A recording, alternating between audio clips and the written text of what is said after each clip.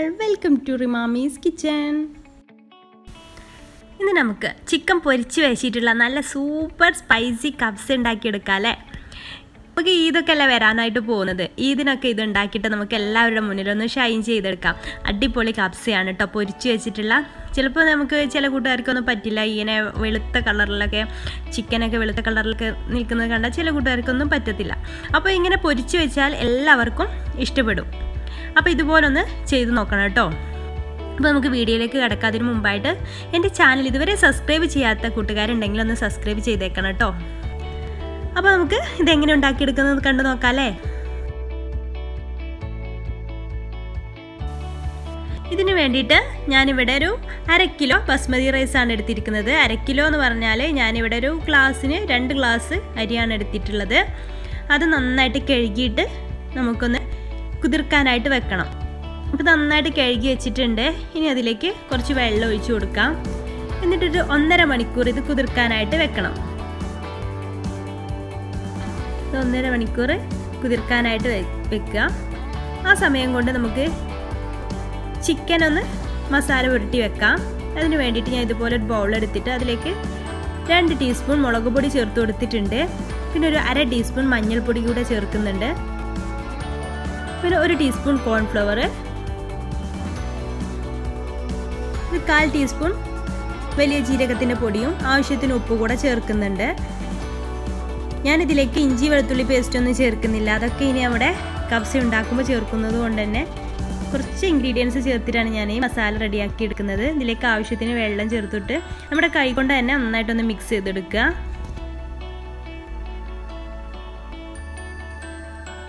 ഉപ്പെല്ലാം correct അല്ലേ നോക്കിയതിന് ശേഷം എല്ലാം ഓക്കെയാണ്. ഇനി നമുക്കിതിലേക്ക് കഴുകി വെച്ചിരിക്കുന്ന ഒരു 1/2 കിലോ ചിക്കനാണ് ഞാൻ എടുത്തിരിക്കുന്നത്.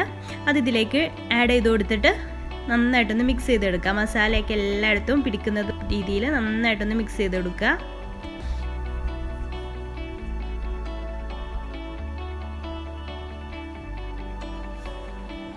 ഞാനിവിടെ 1/2 കിലോ റൈസാണല്ലോ ഉണ്ടാക്കുന്നത്. അപ്പോൾ അതിലേക്ക് 1/2 കിലോ ചിക്കനുമാണ് ഞാൻ എടുത്തിരിക്കുന്നത്.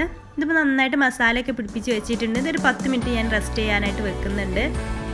ഇനി ഇതുപോലെ ചൂട് കട്ടിയുള്ള ഒരു ചട്ടിയോ അതുപോലെ ഇരുമ്പിൻ്റെ ചട്ടിയോ ഒക്കെ എടുത്തിട്ട് നമുക്കിത് പൊരിച്ചെടുക്കാം. ഞാൻ ഇവിടെ സൺഫ്ലവർ ഓയിലാണ് യൂസ് ചെയ്യുന്നത്. ഈ ഓയിലിൽ തന്നെയാണ് ഞാൻ കബ്സ ഉണ്ടാക്കിയെടുക്കുന്നത്. അതുകൊണ്ട് തന്നെയാണ് സൺഫ്ലവർ ഓയിൽ എടുത്തിട്ടുള്ളത്.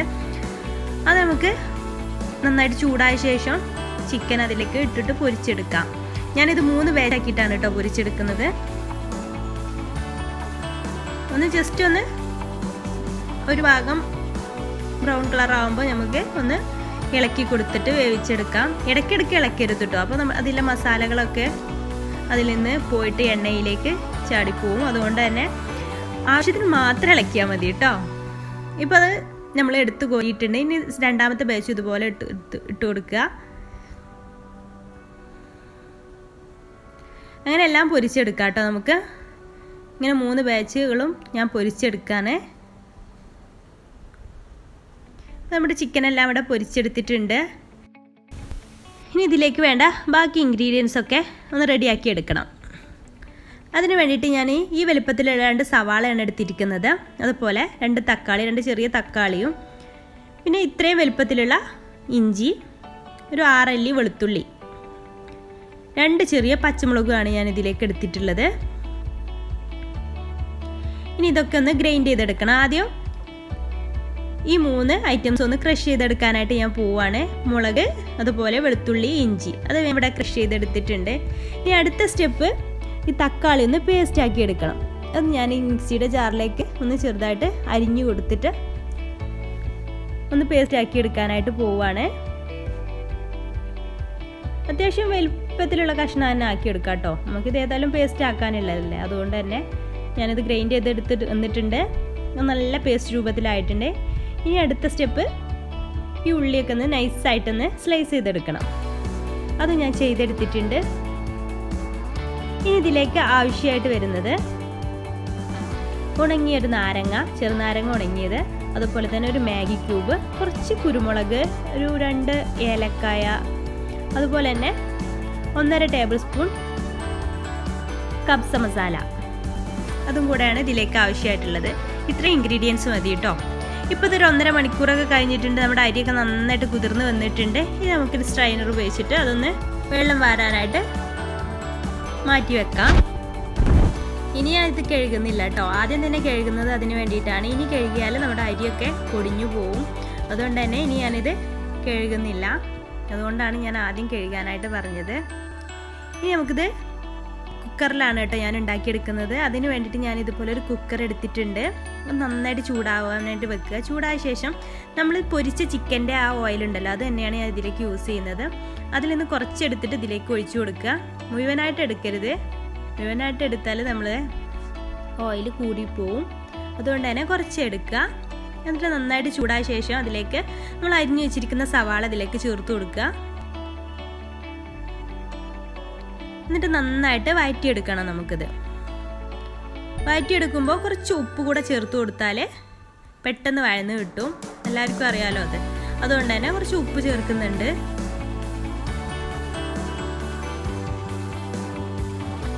ഇനി നമുക്ക് നന്നായിട്ടൊന്ന് വഴറ്റിയെടുക്കാം. ഇത് വഴറ്റിയെടുക്കുന്ന ടൈം കൊണ്ട് നമുക്ക് കുറച്ച് വെള്ളം തിളപ്പിക്കാനായിട്ട് വെക്കണം. ഇതിലേക്ക് ആവശ്യമായിട്ടുള്ള വെള്ളം ഇതുപോലെ ഒരു പാനിൽ ഞാൻ തിളപ്പിക്കാനായിട്ട് വെക്കുന്നുണ്ട്. ഇത് ഞാൻ 3 ഗ്ലാസ് വെള്ളമാണ് എടുത്തിരിക്കുന്നത്. ഇതുപോലത്തെ ഗ്ലാസ്സിൽ 3 ഗ്ലാസ് വെള്ളമാണ് എടുത്തിരിക്കുന്നത്. ഈ ഗ്ലാസ്സിലാണ് ഞാൻ അരി അളന്നെടുത്തിട്ടുള്ളത്. 2 ഗ്ലാസ് അരിയാണ് ഞാൻ എടുത്തിരുന്നത്. അതിലേക്ക് 3 ഗ്ലാസ് വെള്ളമാണ് ഞാൻ ചേർക്കുന്നത് കേട്ടോ. ഒരു ഗ്ലാസ്സിന് 1.5 ഗ്ലാസ് വെള്ളം എന്ന രീതിയിലാണ് ഞാൻ എടുക്കുന്നത്. അപ്പോൾ അത് തിളച്ച് വരട്ടെ. ആ സമയം കൊണ്ട് ഉള്ളിയൊക്കെ വാടി വന്നിട്ടുണ്ട്. ഇനി ഇതിലേക്ക് നമ്മൾ നേരത്തെ തയ്യാറാക്കി വെച്ചിരിക്കുന്ന ഇഞ്ചി, പച്ചമുളക്, വെളുത്തുള്ളി അത് ക്രഷ് ചെയ്ത് ഇത് ഇതിലേക്ക് ആഡ് ചെയ്ത് കൊടുക്കുക. എന്നിട്ട് നന്നായിട്ടൊന്ന് മൂപ്പിച്ചെടുക്കുക. അതിൻ്റെ പച്ചമണമൊക്കെ പോകുന്നത് വരെ ഒന്ന് ജസ്റ്റ് ഒന്ന് വാട്ടി കൊടുക്കുക.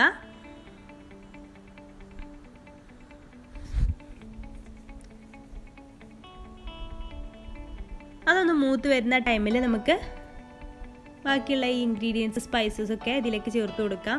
കുരുമുളക്, ഏലക്ക അതൊക്കെ ഇതിലേക്ക് ചേർത്ത് കൊടുക്കാം. പിന്നെ മാഗി ക്യൂബ് അതും ഇതിലേക്ക് ചേർത്ത് കൊടുക്കുന്നുണ്ട്. ഉണക്ക നാരങ്ങ, പിന്നെ കബ്സ മസാല അതും കൂടെ ഇതിലേക്ക് ചേർത്ത് കൊടുക്കുക. എന്നിട്ട് നന്നായിട്ടൊന്ന് മിക്സ് ചെയ്ത് കൊടുക്കുക. കബ്സ മസാല ചേർത്തിട്ട് അധികം ഒന്നും ഇളക്കി കൊടുക്കണ്ട. പെട്ടെന്ന് കരിഞ്ഞു പോകാൻ ചാൻസ് ഉണ്ട്. അതുകൊണ്ട് തന്നെ അത് ഇളക്കി കൊടുക്കണ്ട. ഇനി ഇതിലേക്ക് നമ്മൾ പേസ്റ്റ് ആക്കി വെച്ചിരിക്കുന്ന തക്കാളി അതുകൂടെ ഇതിലേക്ക് ചേർത്ത് കൊടുക്കുക. എന്നിട്ട് നന്നായിട്ടൊന്ന് വഴറ്റി കൊടുക്കുക.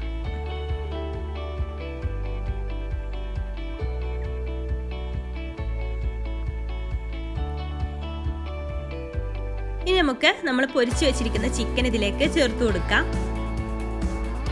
ഇതൊന്ന് നന്നായിട്ട് മിക്സ് ചെയ്ത് കൊടുക്കുക. എല്ലാ ഭാഗത്തേക്കും വരുന്ന രീതിയിലൊന്ന് മിക്സ് ചെയ്ത് കൊടുക്കുക കേട്ടോ.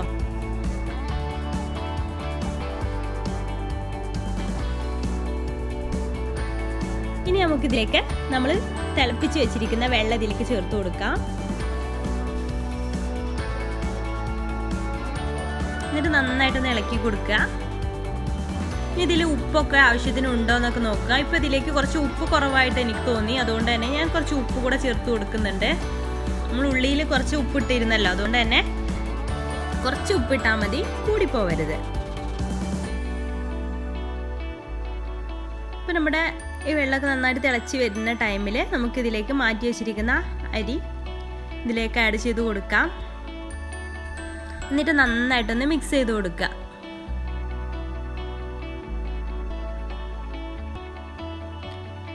മിക്സ് ചെയ്ത ശേഷം നമുക്ക് കുക്കർ അടച്ച് വെച്ചിട്ട് വേവിച്ചെടുക്കാം. ഇതിന് 1 വിസിലാണ് കേട്ടോ കണക്ക്. 1 വിസിൽ വന്ന ശേഷം നമുക്കിത് ഓഫാക്കി ഇടണം. ഇതിപ്പോൾ 1 വിസിൽ വരാനായിട്ടുണ്ട്. 1 വിസിൽ വന്നിട്ടുണ്ട്. ഇനി ഞാൻ സ്റ്റൗ ഓഫ് ചെയ്യാണ്. ഇപ്പോൾ ഒരു 1 മണിക്കൂറൊക്കെ കഴിഞ്ഞിട്ടുണ്ട് കേട്ടോ ഞാൻ സ്റ്റൗ ഓഫ് ചെയ്തിട്ട്. അപ്പോൾ നമ്മുടെ ടേസ്റ്റി ആയിട്ടുള്ള സ്പൈസി ആയിട്ടുള്ള കബ്സ ഇവിടെ റെഡി ആയിട്ടുണ്ട്. നമുക്ക് കൂടുതൽ സ്പൈസി വേണമെന്നുണ്ടെങ്കിൽ കുറച്ചുകൂടെ പച്ചമുളക് ചേർക്കാം കേട്ടോ. ഞാൻ ഇവിടെ ചെറിയ 2 പച്ചമുളകേ ചേർത്തിട്ടുള്ളൂ. ഇനി നമുക്കിതൊരു പ്ലേറ്റിലോട്ട് സെർവ് ചെയ്യാം. അപ്പോൾ എൻ്റെ ഈ കബ്സ റെസിപ്പി എല്ലാവരും പെരുന്നാളിന് ഉണ്ടാക്കാനായിട്ട് റെഡിയല്ലേ? അപ്പോൾ എല്ലാവരും ഉണ്ടാക്കി നോക്കണം കേട്ടോ. ഇതുപോലൊരു കബ്സ എല്ലാവർക്കും ഇഷ്ടപ്പെടും. അപ്പോൾ എൻ്റെ വീഡിയോ നിങ്ങൾക്ക് ഇഷ്ടപ്പെട്ടെങ്കിൽ ലൈക്ക് ചെയ്യാൻ മറക്കരുത് കേട്ടോ. നിങ്ങൾക്ക് എന്തെങ്കിലും അഭിപ്രായങ്ങളൊക്കെ ഉണ്ടെങ്കിൽ എൻ്റെ കമൻറ്റ് ബോക്സിൽ അറിയിക്കാൻ മറക്കരുത്, ഒട്ടും മടി കാണിക്കരുത് കേട്ടോ. അപ്പോൾ എൻ്റെ വീഡിയോ എല്ലാവർക്കും നിങ്ങൾ ഷെയർ ചെയ്തേക്കണം. ഇതൊക്കെയല്ലേ വരുന്നത്, എല്ലാവർക്കും ഷെയർ ചെയ്തേക്കണം കേട്ടോ. അപ്പോൾ താങ്ക്സ് ഫോർ വാച്ചിങ് ഡിയേഴ്സ്.